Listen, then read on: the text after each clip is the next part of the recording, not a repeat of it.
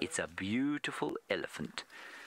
An enormous elephant bull that the drone commander has found, and he's staying a long way away from it, not because he thinks that there's any danger, but of course if the elephant becomes angry at the noise of the drone, then it's not nice for the elephant, and then the next time it sees a vehicle or a person on foot, then it will be upset.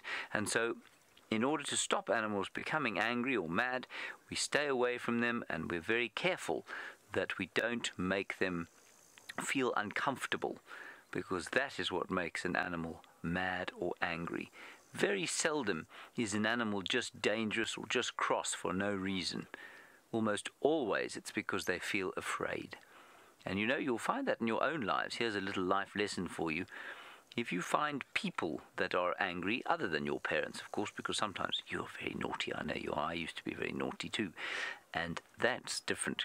But when you have friends who are sometimes mad or angry, remember that sometimes it's because they are scared, they're afraid of something.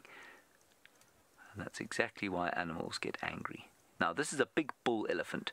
He's a male, and he's got big tusks, and with those tusks he will protect himself, and also he will dig in the trees that he's walking past for the bark. And you can see him pushing through the bush there. Isn't that a lovely picture? He's just looking for nice things to eat. Let's see if he pushes that bush over there. And Cheyenne, while we watch to see if this chap pushes that tree over, you want to know if just the females have got, if the females have got tusks, or if it's just the males. Cheyenne, it is both male and female elephants, but the females normally have thinner, straighter tusks. The water! Quickly, can we go to to Ronald? Ronald, there's the water monitor. Can you see him there, everybody? Oh, I'm sorry we didn't spot him. That was spotted by Fergus, who's the cameraman. He spotted. Let's just see if we can't get a bit closer. There's quite a lot of mud here. Oh, it's such exciting stuff going on here. He's stuck now. Let's go back across here. Come on, Ronald. I know there's a lot of mud. Oh, get going. There's the monitor. There. There he is. Look. The monitor is now very, very suspicious. Suspicious means he thinks, what is this thing? What is this small tank that is following me through the mud? And you know why Ronald can't get any closer? It's because an elephant, same as the one you've just seen, put his footprint there. That's how big that footprint is. Look, he's coming closer. Let's see what he does. He's sticking his tongue out to see if he can taste what Ronald is, or why he's there, or what he wants.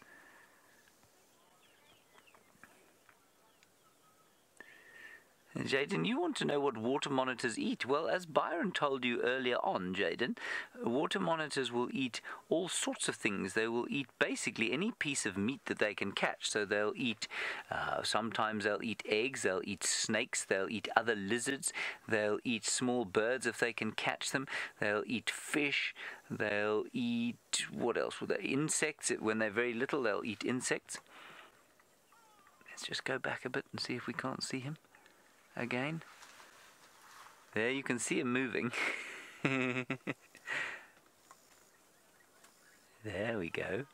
Now what we want to do with Ronald, everybody, is very important. Just like I was saying with the drone, which Connor was being very careful about, we don't want to make the animals afraid. There's no danger from that lizard for Ronald. There's no possibility of the lizard hurting Ronald. But what we don't want is for that lizard to be afraid, even though he's a lizard. And many people, of course, when we think of lizards, we don't think of animals that have feelings. But all animals have feelings, to some or to a greater or lesser extent. So we'll just try and put Ronald behind some bushes so that he's not quite so scary to this lizard. Oh, no, he's stuck there. Let's try another way around. We've just got to be a bit careful here, because Ronald is not waterproof. There. Ooh. Emily, you want to know how long they can stay underwater? I think you'll find a reptile like this is probably able to stay underwater for about 5 minutes. So they can stay underwater quite a long time. I'm just going to have to go a little bit closer to the water. There, that's about as close as we're going to get without getting young Ronald wet. And if I get Ronald wet, Connor, who's flying the drone, he also has to look after Ronald. He'll get very cross with me. Anyway, that's the best picture that Ronald's going to get of his very new friend, Melvin, the monitor. Isn't that a good name? I think it's a good name. Do we still have the elephant, or has the elephant gone away now?